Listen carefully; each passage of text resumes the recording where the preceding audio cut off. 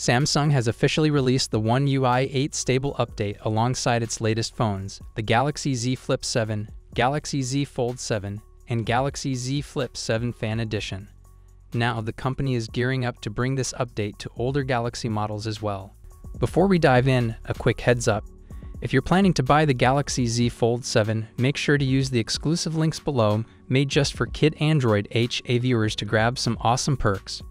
You'll get a free $50 Samsung credit just by clicking the link, plus up to $150 storage upgrade credit. That means you can either double your storage for free or get a big discount on the 1TB model. On top of that, there's up to $1,000 in trade-in credit for your old Samsung phone and 30% off Galaxy watches and buds. These are limited time offers, so don't miss out. A well-known tipster, Tarun Vats, has spotted the first test build of One UI 8 for the Galaxy S23 Fan Edition. The build number S711BXXU9FYG2 confirms that Samsung has started working on the update for this device. Currently, only the European version of the S23 Fan Edition is under testing, but this strongly hints that the official rollout could be just around the corner.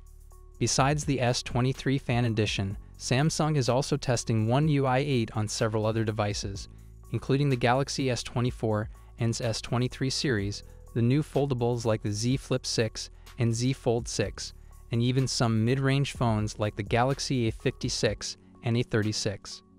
Although the stable version launched with the new foldables, Samsung has not yet announced when other devices will receive the update. For now, only Galaxy S25 series users in select countries can try the improved One UI 8 version. One UI 8 brings a range of new features, faster performance, and a more refined design compared to its predecessor.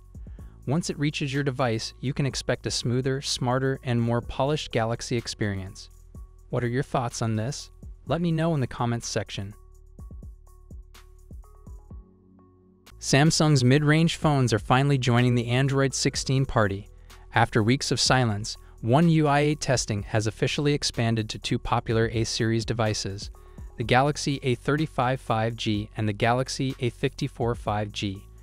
Both phones recently received the One UI 7 update based on Android 15, but Samsung is already hard at work on their next big upgrade. Let's start with the Galaxy A35. Samsung has rolled out the first internal One UI 8 test firmware for this device, carrying the version A356BXXU5CYG5. What's interesting is this comes just 2 weeks after the Galaxy A55 began its Android 16 testing, showing Samsung is treating the A35 with nearly equal priority when it comes to software support. Meanwhile, the Galaxy A54 5G has also officially entered the One UI 8 development cycle. A fresh major build, version 546BXXUUA5, has appeared on Samsung's firmware servers, confirming internal testing is underway. While the update might still take a few months before rolling out publicly, since flagship devices get prioritized after beta programs end, this is a strong sign that progress is moving fast. Both the A35 and A54 had to wait quite a while for their Android 15-based One UI 7 updates. But this time, Samsung seems to be moving quicker, with the Galaxy Z Fold 7 and Flip 7 launching with One UI 8 out of the box, and the Galaxy S25 series already in beta. The mid-range lineup is not far behind. In short, Samsung is pushing ahead to bring Android 16 and One UI 8 to more users, and the A35 and A54 are next in line. Here's the list of eligible devices for One UI 8. Galaxy S series, S25, S24, S23, and S22 series, Galaxy S25 Edge, S24, S23, and S21 FE.